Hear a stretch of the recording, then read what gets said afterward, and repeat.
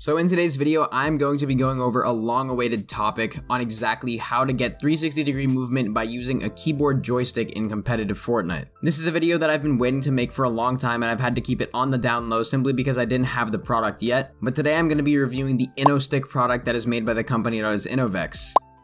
Before I get into it, obviously consider using code SONATA. Let's hop into the video though. So basically, the Innostick is a keyboard joystick from a California startup known as INNOVEX, and they are revolutionizing the future of keyboard movement. This joystick basically simulates the movement of an Xbox 360 controller on a computerized joystick attachment. What you can do is just attach this little joystick on the bottom of your keyboard and then use it as instructed. Basically, what you're going to be able to do is move with your left thumb while you're using your keyboard. Not only will this free up a bunch of binds on your keyboard, but this is also going to be much more effective and much more practical than any of the 360-degree movement apps, such as Wooting, Keys 2X input, all of those. Really quickly on screen, I'm going to be putting up an unboxing of this. Basically, when I received it, they came with three things, which was going to be the cable, it's going to be the actual joystick itself, and then obviously the protective surfaces for the packaging. It came in a pretty small box, and if you guys are interested in purchasing it, please consider going into the description and checking that out. Now, INNOVEX obviously provided this Innostick for free, but I will be reviewing it in depth in this video. First, I definitely want to go over why it's going to be better than double movement. Double movement is good using all of the apps that you might use, such as Wooting, Keys 2X, basically any of that. However, it still only allows 8 directional movement. What this basically means is that when you move in Fortnite on a keyboard, clicking W, A, S, and D, you're only able to move in 8 directions, which is going to be forward, diagonal 1, diagonal 2, sideways, diagonal 3, diagonal 4, and backwards. This Innostick also allows you to get that same extreme movement, but it also allows you to get a full 360-degree field of movement on top of that. Not only will this help you with making more of your decisions quicker, it'll also help you be more fluid when you're box fighting. You're going to be able to move around quicker, you can crouch easier, you can just do everything pretty much easier. Turning will be easy, you'll be able to kind of, glide smoother when you're building. Basically, everything here is going to be extremely useful. The other reason that it's also better than double movement is because it's a device. You don't necessarily need to launch up double movement every single time and change all of your keybinds and all of your settings around. All you really have to do is set it up once and then set your app to the point where it starts on your start of your computer, and then you're pretty much good. It's going to start up every time and you can feel free to use it properly. Not only that, but this is much better to use because it's going to make you have optimal keybinds. Now, in terms of how to set it up once you do get it and unbox it, I'm going to be putting that up on screen right now.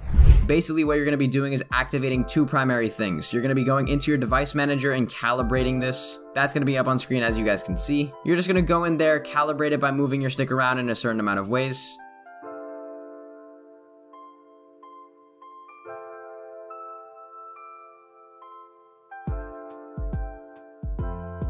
And then once you're done with that, you're going to apply and click OK. Then you're going to go into the description and install the software that I have right there. Basically, that's just going to be the driver and the application software for the controller itself to set it. You're going to want to change all of the X-axis and Y-axis to sideways and up and down, and make sure that everything is pretty much set up there. Make sure your controller is set up and all of that is functioning properly. And then once that is done, you guys can properly use the Innostick in any game that you please. You just need to make sure that that controller app is open in the background while you're playing. I'd recommend you set it to launch during startup. That's the best setting if you guys want to always have it on. But once you guys are done with that, you're pretty much done setting it up. And obviously, once again, the setup video will be up here on screen. This setup video was made by Innostick on their channel. I'll also be leaving a link to that in the description.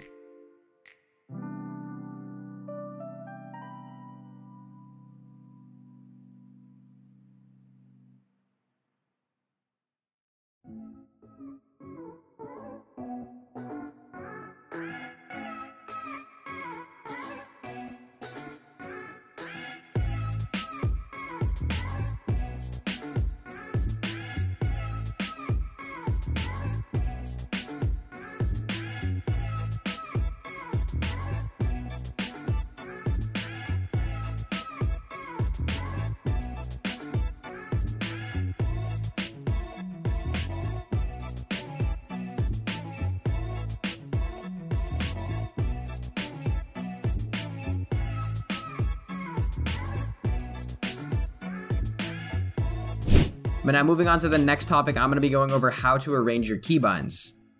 Since all of your keys and fingers have been freed up, all you need to now do is just rearrange it so that your keybinds will help you with your new free fingers. Now obviously I'm going to be going over what I changed my keybinds to, because if you guys don't know, I am permanently trying to switch to this. It's actually so good, guys, I'm not lying, I'm definitely going to be trying to switch to this. Now that they're free, you guys can try and use your WASD for things such as your weapon binds, your building binds, pretty much anything you please. You can use your side mouse buttons if possible. That is actually really important if you guys want to build properly and not use your index finger too much. But I'd recommend that you guys definitely consider using your middle finger more for stuff like basic tasks. For example, if you guys want to stop jumping with space, consider jumping with W, A, S, or D. You guys can use any of those at all, and they will all pretty much work the same. Your side mouse buttons can be reserved to your wall and your stair, or pretty much whatever other build piece you want, and keep in mind that you do have your mouse fully functioning.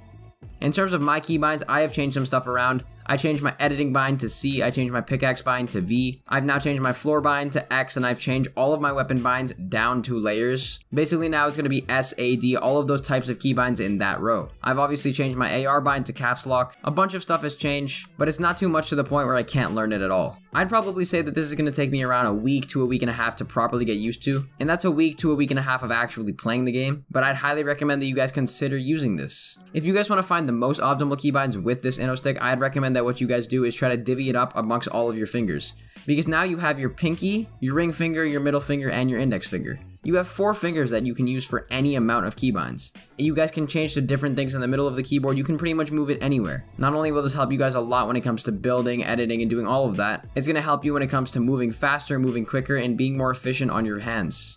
In the long run, this is not only going to help you have better muscle memory when it comes to memorizing your keybinds, but it's also just going to make it easier to move around and play the game. And now to finish off this video, I do want to show just one quick 1-minute sample of me free building with it. I'm not the greatest with it yet, obviously I got it pretty recently, but as you guys can see, I am pretty decent with it. I do have some nice 360-degree movement, as I'm going to be showcasing here.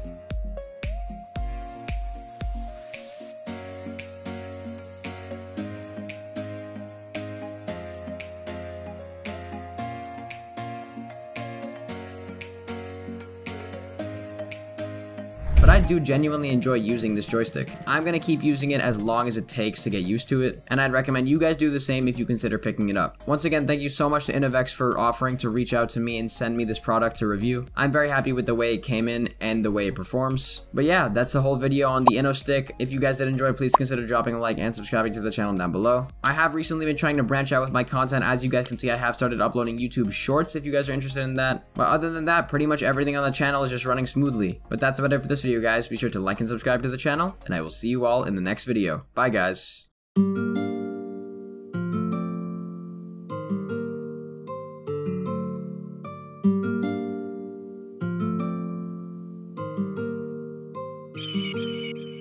Yeah.